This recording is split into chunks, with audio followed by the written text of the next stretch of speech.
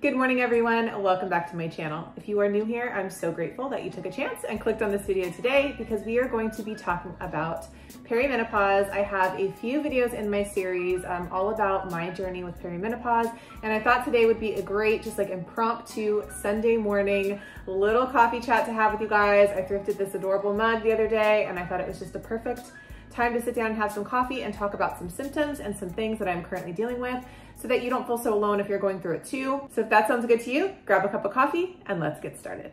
So as I mentioned, I've done a few videos. I started a little series called The Diaries, the Perimenopause Diaries, just about my journey. There's been so many things recently that I have just documented and felt like I needed to sit down and kind of go over with you guys. Like I said, to encourage you, to let you know that you're not alone on this journey. It can feel very much like you are alone and that you are the only person in the world going through this. It's confusing. There's just so many emotions that go along with it. And as those changes start to happen, if you're not prepared for those changes, maybe you haven't spoken to anybody, you don't have any friends who are going through it, maybe your family hasn't talked to you about it, it can be very overwhelming. It can feel like you are completely living in another person's body and you just don't even recognize yourself at times. I know for myself that some of the major symptoms have been extreme fatigue. I'm a very active person.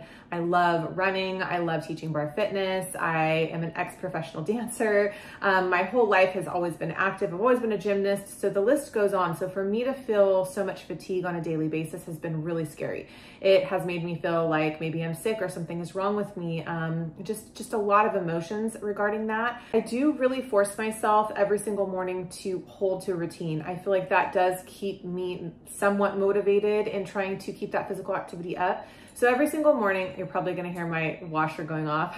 So I do like to get up really early in the morning. I get about 5 a.m. and I like to have a cup of coffee. And then if it's nice outside, I will generally go do like a 30-minute run or so. I'll try to follow that up with like some kind of weight training or bar fitness or maybe a little bit of ballet class or maybe even light stretching, just depending on how I'm feeling. Another problematic thing that's been happening to me is joint pain. And that is very difficult. That's very difficult for me to deal with. A few years back, I had a pretty substantial knee injury. I tore my ACL fully and did physical therapy and really just like rehabbed myself with Pilates and a little bit of ballet. Pain can really be tough for me, especially because I do teach bar fitness and I am trying to be very active and combat all of these symptoms. So if I wake up in the morning and my knee isn't feeling great, I try to just be mindful and gentle with my body and do something that is a little bit more low impact. And what's strange about it is it doesn't happen all the time. So there's some mornings where I'll wake up and I won't be feeling any knee pain and I'll be able to go and do a 30-minute run, no problem. And then maybe the next morning I wake up and I'm having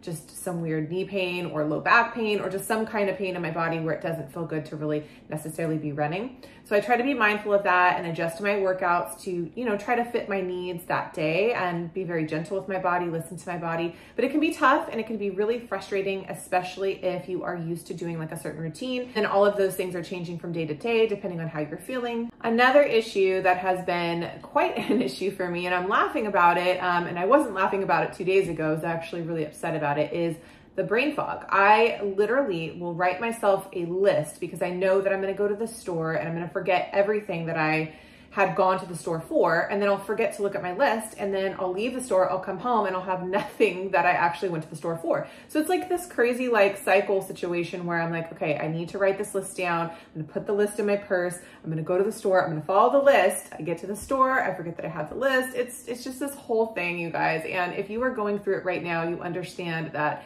the brain fog is real. And the brain fog is also scary because you think, what's happening up here? I can't even remember like what I went to the laundry room for. I can't remember what I need to do today. And it's actually a little bit scary for me. It's been causing me anxiety, which takes me to the next topic. So I have mentioned that I have struggled with anxiety throughout my lifetime, but this has kind of been taking it to another level over the past month or so, where I really have to talk myself down. I can feel myself getting anxious about things I can't control. I can feel myself just getting very wound up and feeling like problems are much bigger than they are. But it's just something that can generally escalate pretty quickly if I'm not mindful of it. So I have to really be mindful that like, hey, I'm going through this phase in my life right now.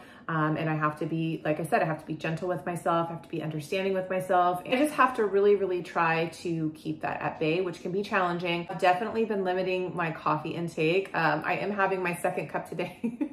And I might pay for that a little bit later on. I'm willing to take the risk today. Sometimes that will definitely be too much for me. If I'm having like 1 cup of coffee in the morning, I'm usually good. I'm somebody in the past who would just like refill my cup and keep refilling my cup because I was teaching classes, I was dancing, I was performing, I was just doing a lot of things that required me to, you know, have a lot of energy. So I was kind of guilty of falling into drinking too much coffee on a daily basis. But now I'm good at like 1 or 2 cups. And if I go over that, I definitely feel it. And I feel my anxiety coming, and I feel like it's kind of harder to control. Symptoms that are kind of newer and have been creeping up lately. And I've been making a log, and I would highly suggest make a log as well. So if you're going to go see your doctor, or you're just kind of wondering where you are in this perimenopause, you know, position right now. But it also kind of helps you too to kind of understand where you're at from month to month, because your menstrual cycles are going to be different. Things are going to be changing.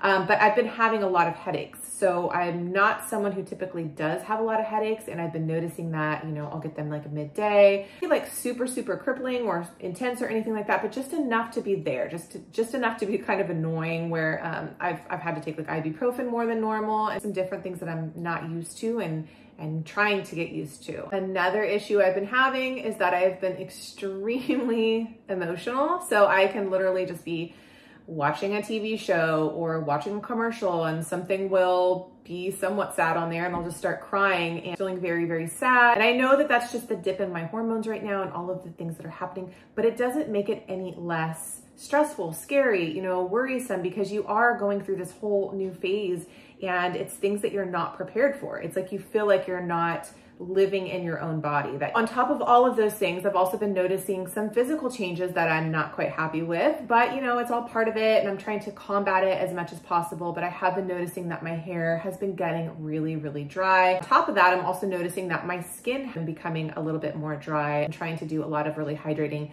treatments. I've switched my makeup around a little bit to kind of add some more moisture into there. So it's just a lot of things. The whole point in making this video for you guys, and if you like this type of content, I am happy to keep, you know, doing these little diaries for you, is to let you know that this is a normal process. If you're going through it, like I said, and nobody has really talked to you about it, it can definitely be scary and it can feel extremely unfamiliar, just like I mentioned, like you're living outside of your body. I do think that by making some videos like this, throwing in some recipes and some exercise videos for you guys and some ways to maybe help you if you're on this journey as well, we can do this together. I hope you enjoyed this video. If you're currently in the same kind of phase or stage of your life, leave me a comment below. We can support each other. I love you so much. I hope you have a wonderful and fabulous Sunday, and I'll see you in my next video.